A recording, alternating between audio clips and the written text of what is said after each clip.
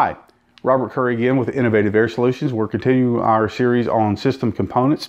And so what I have for you today is called a TXV, or Thermostatic Expansion Valve.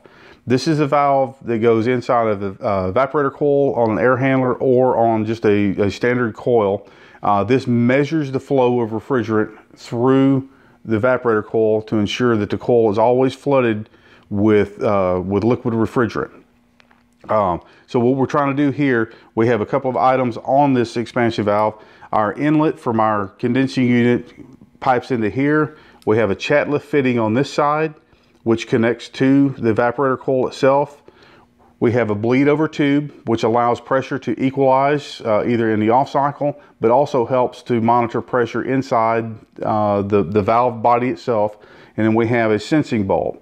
Sensing bulb typically will go in the 1 o'clock or 9 o'clock position is where we typically will see these installed. This will sense the temperature of the evaporator coil. As this coil gets cold, there's a charge of refrigerant in this bulb that runs in this tube. So as this gets colder, the pressure drops on this valve and will actually allow the spring to close the valve off. As the evaporator coil gets warmer, if we hold our hands here, then what will actually happen is the body inside the valve will actually push down and open, allowing more refrigerant. With an expansion valve, you are always guaranteed a proper charge of refrigerant in your evaporator coil, thereby making your units more efficient and run properly.